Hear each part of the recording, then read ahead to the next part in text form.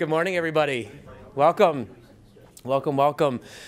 Thank you for being here for what is an exciting day and the first part of an exciting day. And I appreciate everybody getting out here, relatively speaking, for us early for what will be a series of fascinating and hopefully inspiring opportunities to share what some of our teachers are doing on this campus that are really transforming the lives of our students and impacting student learning in really effective ways that hopefully we can share and network across the campus and across our disciplines.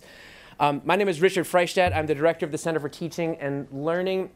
We co-host this event with the Academic Innovation Studio, with Educational Technology Services. And as I was thinking this morning about sort of this event, I, for some reason, started thinking about the Avengers. I think maybe just because the commercial is on constantly and how like everybody seems to love a good origin story. Our origin story is not going to be an action film, but we do have an origin story. And I really wanted to quickly just give people a little bit of background. This event started 2 years ago, so this is our third time running this event, and it started because faculty kept saying to us more and more two things. Number one, we want more opportunities to sit in a room together face-to-face and actually talk about teaching. And number two, when we talk about teaching, they tend to be these very abstract conversations because we have no idea what actually happens in our colleagues' classrooms. So to try to address both of these kind of questions and opportunities, the event was inaugurated 2 years ago as the Waves of Innovation, and we solicited faculty from across campus to showcase innovative things they were doing in their courses to inspire others and share ideas. It was a fantastic event, and I love our Berkeley faculty because the one piece of feedback we got afterwards was, well, I was going to share something, but what I do really isn't innovative, so I wasn't included. So we had to change the framing of it and to say innovation and reinvention because it is all valuable things to share with our colleagues. Even if it's something you've done tried and true for 20 years and you've tinkered with it, you've toyed with it in some way, refined it to be something that is effective, that is worth sharing with colleagues. And sometimes those are the most important things to share. So the event is now the showcase of teaching innovation and reinvention. This is the second year we've run it in this type of iteration. The first 2 hours will be a series of lightning talks from faculty across campus talking about some of the interesting things they do pedagogically, the concrete practices themselves. Then in the afternoon, we'll have some lunch. We'll have an opportunity to hear from this year's Distinguished Teaching Award recipients. And to close out the day, Angie Stacy, our Associate Vice Provost for the faculty, will be moderating a panel talking about producing equitable outcomes for student learning in the classroom. I would be remiss if I did not also put in a plug quickly. You will hear throughout the day, and in the second hour in particular, a couple talks specifically related to digital teaching and learning, which is a very important emerging topic on the campus. The Center for Teaching and Learning runs a summer program called the Digital Pedagogy Fellows, run by Dr. Rita Marie Conrad, who is in the back. She'll also be the timekeeper for the day, so she's easy to find. So if this program sounds interesting to you at all, or if you have questions, find Rita, talk to her, send her an email, or just email teaching@berkeley.edu, and we will get that information to her to get you that information. My last thing I will say is that each hour-long sort of panel of lightning talks or panel discussion will have a moderator as well. I think we've lined up a great group of 4 moderators today. We will close with Angie Stacy. Before that, for the DTA panel, we'll have Oliver O'Reilly, who is the chair of the Committee on Teaching this year. Next year, who will be the vice chair of the Academic Senate, moderating that panel. The 11 to 12 panel will be Serena Chen, who's a professor in psychology and the chair of the Undergraduate Teaching Collegium. And to kick us off today, our moderator will be Jenn Stringer, who is our Chief Academic Technology Officer and Assistant Vice Provost for Teaching and Learning. So I am thrilled, actually, to moderate this lightning panel, and I'm not going to take up your time because what we want to do is hear from all of the folks who are on the panel and who are giving our lightning talks. But I will say that to Richard's point, and now he's got me thinking about Avengers, and next time maybe we'll come in capes and have, I don't know, it's a thought. But what I would say is that every time faculty members get into the classroom and they get in front of our students, it is sort of, you're using your superhero powers. You are using your powers of your ability to communicate to graduate students and also to undergraduate students the love of your discipline and how that they can become, you know, they can grow in their academic progress. And so I think as we put on our superhero capes and we think about our superhero powers, some of that other thing is sort of sharing it amongst each other so that we will be sharing our superhero powers amongst the day. And with that, I am going to go ahead and kick off the first talk, which is Haitham Mohamed, who is in Near Eastern Studies, and he's going to talk about the topic creating an environment for less commonly taught language classes. So. First of all, thank you so much for having me and giving me the opportunity to share my experience with teaching Arabic and also sharing the term less commonly taught languages. So, how many of you know the term L.C.T.L? Just 1, 2, 3, 4, 5. So, we don't know what is less commonly taught languages. Me neither. I didn't know that before. But because it's a term that was invented by the American government to talk about the less commonly taught languages in schools, which would be any other language than English. You know, so sometimes you find some languages put in this category that are used humongously around the world, like Chinese, Arabic, Hindi. Yes, they are used around the world, but are they being taught? No. So they're still less commonly taught languages. So it can vary from these languages that are kind of interesting and like, you know, around the world, very well known, going down to the dialects or languages that are being spoken in Africa or even like Finnish or Swedish or like, you know, Scandinavian languages. It's kind of this array of different languages. So, if we are talking about less commonly taught languages, what would be the first problem that would kind of pop up that we're going to start thinking of, especially that it's not being taught in school? What would be the first problem? What do you think? Huh? Having teachers. Teachers. Resource. Okay, so having teachers. What else? Audience of the students. The students. What else? Having students hear language going on. Thank you. So it's the environment that would make this language grow. Okay? So this is the problem that I was kind of tackling here. But also resources. You're not finding enough resources, and sometimes these resources are kind of pricey to find them. Also, if you think about it, this is a language that is not being taught in the US, maybe not spoken that widely. So who would be the student who's targeting this language? Who would be? Either a heritage student or a second generation, like, you know, they grew up in a household that speaks the language, they don't use the language, they don't speak the language, so they want to connect with their heritage and whatnot. And then, at the end, at the bottom, would be those who may be interested in some of these languages, especially if they are called the critical languages. That would be pointed out by the government that we need people to learn these languages because these languages are being used. Like Arabic, Persian, Chinese. Okay? And this will bring us to something else. When we are teaching these languages, the teaching or the style of teaching would be kind of targeting specific goals. That's it. It's just for them to communicate, limited communication with whoever the people who are using this language. So I will move on. This is some of the problems that students do not have enough practice. This is one of the things also that students, yes, they're learning the language, but okay, they spend an hour in the classroom, 4 times a day, 4 times a week, 5 times a week, 3 times a week, depends on whatever. But outside of the classroom, do they use it? No. Which is kind of disencouraging to students. The students feel like, why am I using that? Unless they have their own goal, their own target. Then, there were some kind of treatments that kind of suggested, and many people kind of use it. I'm not the first one to use some of this, but I kind of use some of the combinations that are being here, either by bringing guest speakers, or field trips. If we have something, we have a lot of communities around here, especially here in Berkeley. We're lucky. Honestly, there's a lot of diversity here. So you have different communities where you can make some kind of field trip, and this is one of the things that I used. And then we have realia or performance, where you bring in students to ask them to do some projects where they're using the language. Some of the results, this is one of the things that I made, which is a visit to the halal market, or the place where they sell the Middle Eastern food.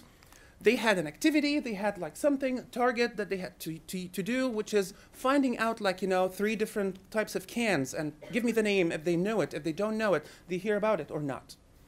And the result was amazing, because at the end, the students had to talk to the person who's selling, and they have to ask him 3 or 2 questions just to make sure that they understood or whatever, and then I kind of evaluate what they did. So quickly, this was my presentation about this idea of involving student within the community. Of course, I'm here if you have more questions or you ask about something else. Thank you so much. And I should have said, the way we're doing these lightning talks is we're going to get through them all. If we have time for questions at the end, we'll go ahead and bring folks back up. But otherwise, we'll have some times for breaks and that kind of thing to ensure that folks have a chance to ask questions and reach out to any of the speakers that you have. So with that, we've got Sara Emery from Biology, who's going to talk about Bio 1B Flipped Fridays, Integrative Active Learning into a Large Lecture Course. So just very quickly, I am not a faculty, but I'm speaking about a project that we worked with Dr. George Roderick on, who is the faculty teaching this part of the course. And special thanks to him and also the entire Bio 1B development team and Jennifer Imamura, who also worked on this project. And so just to give you a little bit of background, this is a large lecture course for undergraduate students, introductory biology, 600 to 750 undergraduates. Attendance is not required, and 3 faculty actually split this course into thirds. So the section that we worked on was just the section taught by Dr. Roderick this spring, which was the ecology section. And so our goals here, and this was really initiated by Dr. Roderick, who is interested in how we can incorporate some of these ideas into a large course. And I think a lot of these ideas are often used in smaller courses and, seem a lot easier to use in that context. So we wanted to increase student engagement because this is a feeder course to a lot of biology majors. We wanted to facilitate equity and inclusion since there is scientific background that these sort of active learning ideas really do help in that area. And we needed to create some creative solutions to incorporate active learning in this large lecture format. And we also wanted to build science identity and introduce students to the published justification for why we're doing this.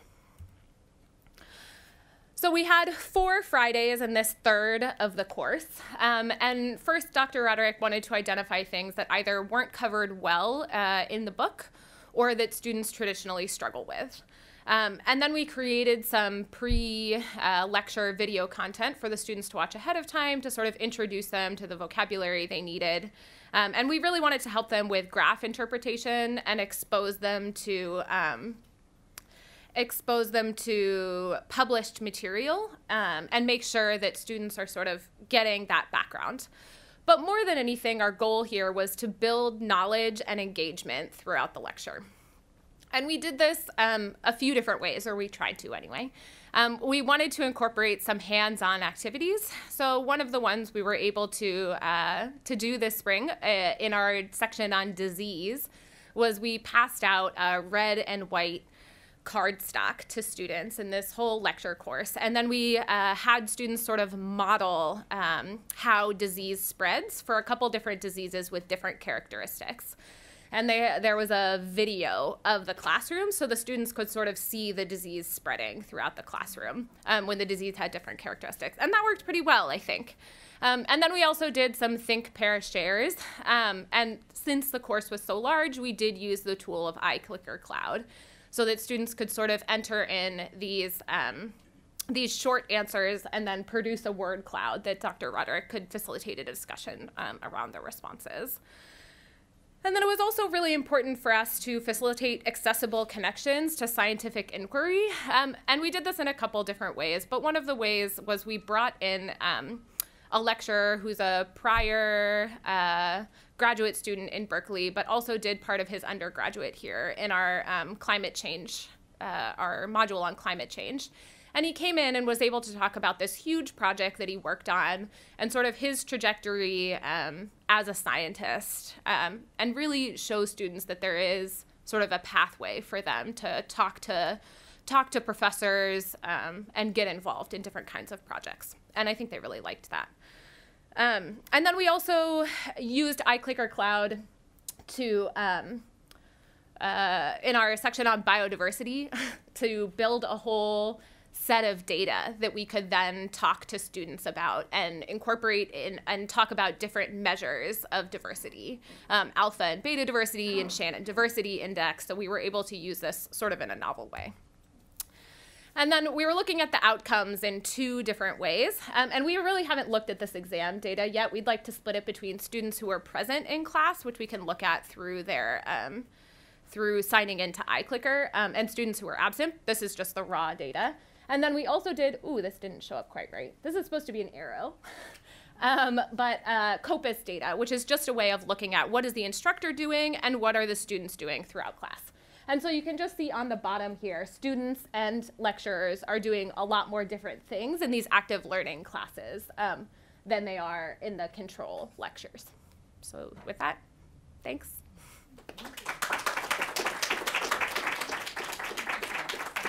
Next, we have Amelia Barili, who teaches Spanish and Portuguese. And she's going to share with us her topic on teaching 21st century competencies through authentic assessment pedagogy. I brought a handout, and I will leave them in the back. It's just one page, double-sided. So we are facing a big challenge, and as our colleagues have already mentioned, it's a problem of intrinsic motivation of the students to remember what they have learned. This is such a generalized problem that there is even a book about it that's called, well, several books, but one of them is New Education, How to Revolutionize University to Prepare Students for a World in Flux. And this is a book by Kathy Davison, which is an expert in education, and Professor Acuni. And so the problem is that, for example, she refers to a study where students have taken a test and passed it in the fall. They are given the same test in the spring and they flunk it. And we also have many courses in which students, they are sequential courses, and I mean, when I say we, I'm talking the profession in general, where students are preparing one course and then they move to the next course, but they are not able to transfer what they learned from the previous course into the next one. So it's a real problem. The problem is that students don't remember because they are not intrinsically motivated to learn. The way we assess them, they pass the grades and the test and the essays because they want to pass the course, but not because they want to remember. And we need to somehow foster that intrinsic motivation. The problem also is that the students don't see what they are learning or the way they are being tested as relevant to their life today and the needs that they are going to have when they graduate. And that is because we are, in many cases, still teaching for 20th century competencies, which were more about recall and recognize foundational knowledge, demonstrate recalling through tests and essays, amass knowledge individually, if working in groups, recirculate that knowledge, and then follow the teacher instructions for a grade. But those competencies are not the same that we need today. Those competencies were developed for the industrial age, but then came the information age, and now we are in the concept and innovation age. So the 21st century competencies are more understanding as transfer, problem solving, innovation in new context, given that the students often have to not only transfer the knowledge, but apply it in a framework that doesn't fit the same framework that was presented to them through foundational knowledge. Collaboration in groups to discover new knowledge, communication also through multimedia and virtual spaces, self-assessment skills, super important for today's world, and intercultural citizenship, how to work together with people from different backgrounds. How can authentic assessment pedagogy help us to meet this challenge? Authentic assessment is a form of assessment in which students are asked to perform real-world tasks that demonstrate meaningful application of essential knowledge and skills. Grant Wiggins defined it as understanding as transfer. And this is an anecdote that he was a soccer coach. I mean, Grant Wiggins is the author of Essential Questions and also Understanding by Design, 2 books that I highly recommend if you haven't seen them yet. And he says this anecdote that he was a soccer coach and was drilling the students in soccer skills, and then when they went to the game, they couldn't remember and apply the drills, and so he was saying, use it, you know, the drills we had done, and they said, well, but you know, the others are not aligning in the same way that we had in the drills. So think of assessment more as information for improving. The tasks not only serve as direct measure of assessment, but also as vehicles of such learning. And you may say, well, okay, and so how are you applying this? Here is a traditional assessment, selecting a response against performing a task, narrowly defined context against real life, etc. But I'm going to skip because I'm seeing that I only have 30 seconds, and I want to tell you how I applied it. And so, for example, I teach a course at Borges, Buddhism, and Cognitive Science, where students learn about principles of Buddhism and of cognitive science. Borges is a Latin American writer that was also interested in Buddhism. He wrote a book about what is Buddhism. So they, to understand better these concepts about that thoughts and actions can actually change our brain, not only they write academic blogs where they interrelate to the articles and videos and then see it, how it's present in their life, but they actually design an experiment where they choose a trait, a negative trait that they would like to overcome, and then they design an experiment where they are observing, you know, when the trait arises and how do they usually feed it in their usual reactions, and how to stop it through deep breathing and then plan something new. And this kind of understanding of mental processes makes them much more interested also in the characters they are studying, and even in the nuances of Berkeley style of how, it's not Berkeley, Borges style, about presenting these complex processes. So my discovery is that if you get the students interested in something that's relevant to their lives and to their longer understanding, then they will remember the next time. And if we change, okay, I need to go. If we change the way we assess, what we assess and how we assess, and it's also going to change our pedagogy, and we are going to be engaging the whole student, not only the brain, but the heart, the hands, and then they are going to remember in a lifelong learning style. Thank you so much. I was actually thinking that grocery shopping at an Arabic grocery store is sort of an application of real life, and I'll bet the students remember that experience as well. Next, we have up Jessica Walker from American Studies, and she's going to talk about race and the digital food life. Good morning, everyone. And good morning to whoever in the future is seeing this. So I'd like to start with kind of the issue. The image on your left there is Mediterranean-inspired elote, which is Mexican corn, traditionally done with mayo or white cheese, paprika, or chilies, but in this taste-made video from the UK, done with yogurt, chives, and red peppers. So the context of this is the whole kind of debate about cultural appropriation that pops up from these taste-made videos that are, if anyone has seen them, kind of disembodied hands making meals out of context. What follows is on a website about kind of Latinidad and Latin American culture is an argument about the stakes of this type of appropriation. So people talk about shame, they talk about how this angers them, this is an insult to their tradition, that this is a regional kind of mismatch. What are people from the UK telling us about our traditional elote? So where does this conversation end about cultural appropriation? Who does food belong to? But importantly, what are the terms, ideas, and feelings that people use to claim that belonging, that culinary ownership? My work is on food studies and foodways. We know you can follow any foodway and get somewhere, so finding where something began and ended is hard, but the terms that people use to describe that belonging is more important to me. I wanted to apply this idea to the problem of race and studying food. It's usually done in an additive way, where you have, say, a course on American foodways and there's an ethnic week or a race week. But what about the process of race, using critical race theory to understand how race is actually a sign that can change how food stuff belongs to people or doesn't?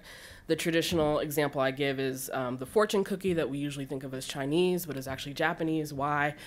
Because Japanese were locked up in internment. The Chinese came in and took over their bakeries that sold fortune cookies. Now it's Chinese. This thing happens over and over again in American foodways. So I wanted to kind of capitalize on what is a growing conversation in food studies, from history, economics, American studies, ethnic studies, to these digital foodstuffs that I think are food images that I think our students are consuming a lot of.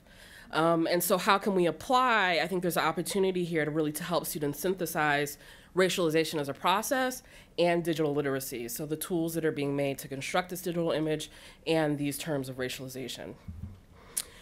My plan is to develop 2 case studies. One is the elote mishap, and here is the Whole Foods collard green mishap that happened a few years ago, where Whole Foods tweeted out a picture of collard greens with peanuts in them. Black Twitter went off, again, using the same types of terms: shame, tradition, economic disenfranchisement, so on. So my learning goals are really to help kind of students define racialization first, which is a big thing. It's probably one term that's used that we're going to look at throughout the semester. And also these 3 kind of key points of digital literacy: access, analyze, and evaluate the media itself. Where did it come from? Who's writing it? What are the terms used to describe this foodway tradition? I would have these available through my personal website, which is yet up. And I would like to get feedback from kind of food studies colleagues this summer in a conference. So again, if the Whole Foods peanut mishap or the elote mishap, I can understand case studies as both in-class activities that help us understand kind of the access issue. And when I say access, I mean the actual design, food design. So most of the food we see is like not edible, right? It's heavily designed, has plastic in it and all that stuff. What is the outlet itself? What is the kind of audience response, the content, the ads around the site, Facebook screenshots, Twitter screenshots, all of those things are used. When I want folks to analyze something, it's the message and the meaning. So how are they constructed and manipulated? I want students to engage with the production of the digital piece itself. And finally, to evaluate and critique, and possibly also create their own video in response. So what is the actual message that connects race to food? And can we kind of figure out a rubric almost for seeing racialization or the process of racialization in these very discrete digital formats? So here would be some of the primary sources we would work through maybe in one class section. And I'm thinking of pairing one term with one article. So basically really trying to break those digital literacy mechanics down. Thanks.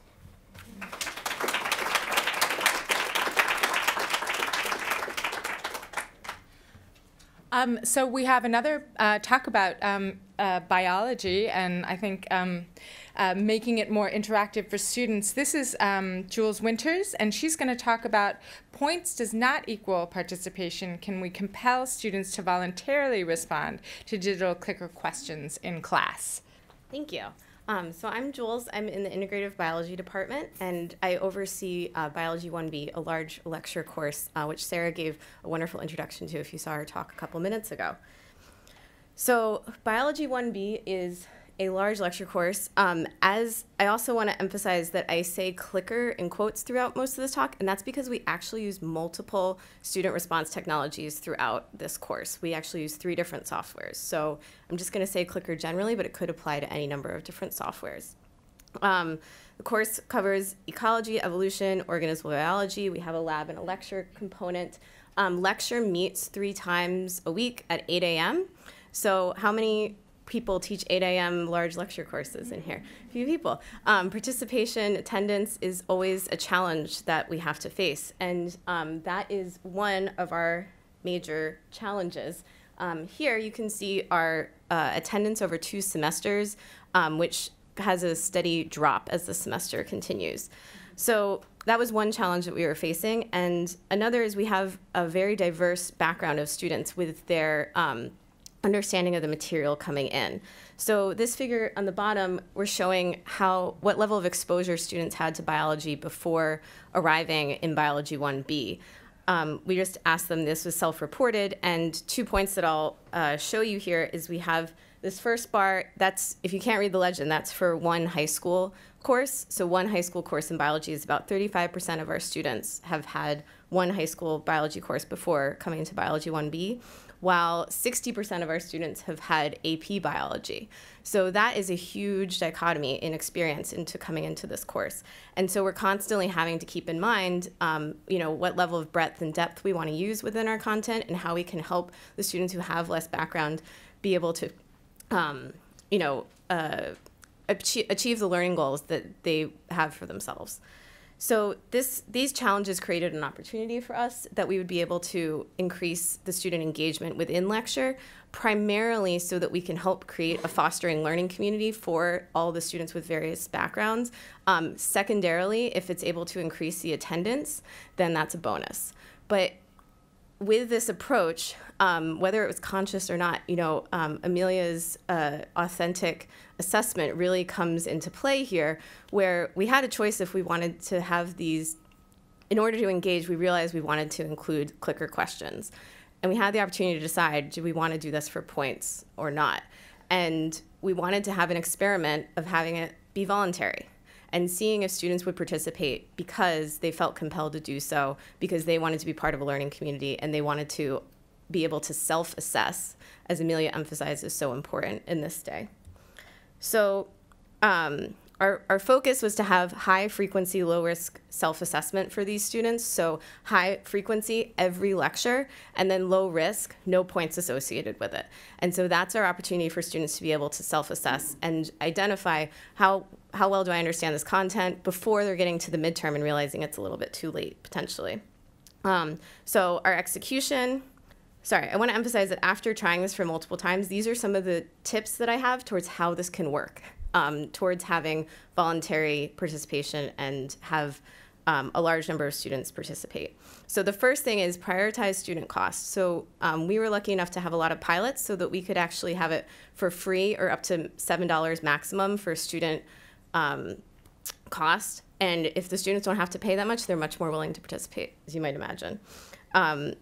Another priority is to discuss the value of clicker participation with students. You should do this early and you should do it often. Here is an example of some of the compelling language that we would use. Just some examples. We're emphasizing that you're able to connect to the professor through this technology. You're able to connect to your fellow learners. You will get a better experience out of this class by participating, and also emphasizing the ability for them to self-assess. You're welcome to watch the webcast as needed, but I expect you to be here participating. I expect full participation. You're setting the expectation, but it's not associated with points. You're still making it very clear. We also limited the question and answer availability as our last emphasis. So the question, this is one example of a clicker question that we used. This wouldn't be shown on the projector while the students are participating.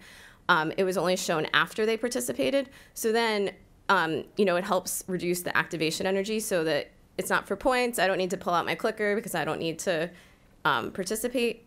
But if it's not on the projector, you're just sitting there otherwise. And so you're like, okay, I'll pull it out, I'll participate, I'll be engaged. So we hoped that some of these tools would help move them towards engagement without saying, you need to do this in order to get a point.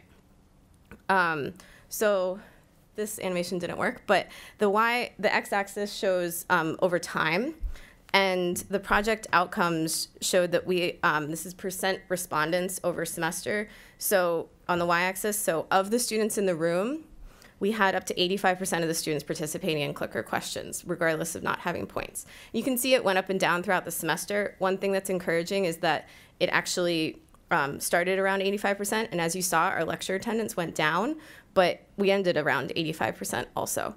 And so on average, we had about 75% participation across the semester on these.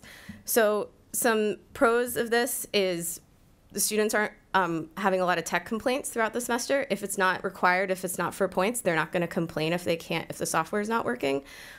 We also like to hope we're getting more authentic responses.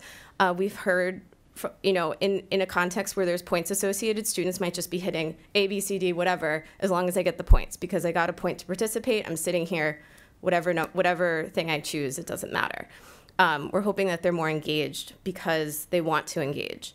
We're hoping it's helping to encourage attendance. If students aren't present, then they're watching it on a webcast, they're kind of missing out. They feel like they need to, they can start coming to lecture to engage with their community. I'll also lastly mention that with the 4 Fridays that we had flipped, we had up to 85% on average participation. So that's really encouraging that as we include more active activities in our lectures, we're gonna have more participation in these clicker questions, and it's a valuable tool for students to integrate and learn together. The cons, certainly lower sample size. We don't have 100% participation. And I'll lastly put in a pitch that there's a conflict if students do have to pay for the software. And I know that ETS and the Center for Teaching and Learning are trying to have a clicker technology that's available to everybody. And I think that that's really well suited for our campus and helps create a platform for instructors to use this towards more active approaches in the classroom. Thanks.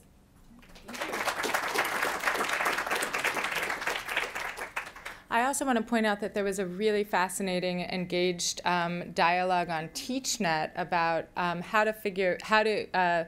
how to engage students at 8 a.m. large lecture classes. So if you are not on TeachNet, grab somebody in the room. We will tell you how to get on TeachNet. It's an engaged conversation that is a listserv, and where all of you practitioners can actually ask each other questions. And so that was a fascinating one. It was perfect. And did you reply to that? I think you did. Yeah. So again, this is about using our superhero powers and changing the world for the better, or at least changing pedagogy and educational practices. So on to the last one, which is Lloyd Goldwasser, a taxonomy of group work. And you're in the Department of Education, School of Education. Lloyd. Okay, so it's interesting that you can list a lot of potential benefits of group work. But when you talk with most people about their actual experiences with group work, you'll find very mixed reactions. There's a lot of frustration among both teachers and students. One of the recurring bugaboos among many is that you often have some students in a group who are very engaged, working hard, and others who are just not contributing very much at all. Some group work turns out very well, and so this raises the question of what's the difference between productive group work and unproductive group work. And this is the question that made me think about trying to create a taxonomy, not for the sake of categorizing things, but to try to understand what's important, what factors affect the quality of group work. So the goal isn't to find a universal solution, but to have tools for thinking about how to design group work effectively, given a particular context, given a particular set of goals, given a particular classroom full of students. So this is what I came up with. I put a variety of factors into different clusters, and all of these seem worth thinking about and taking into consideration.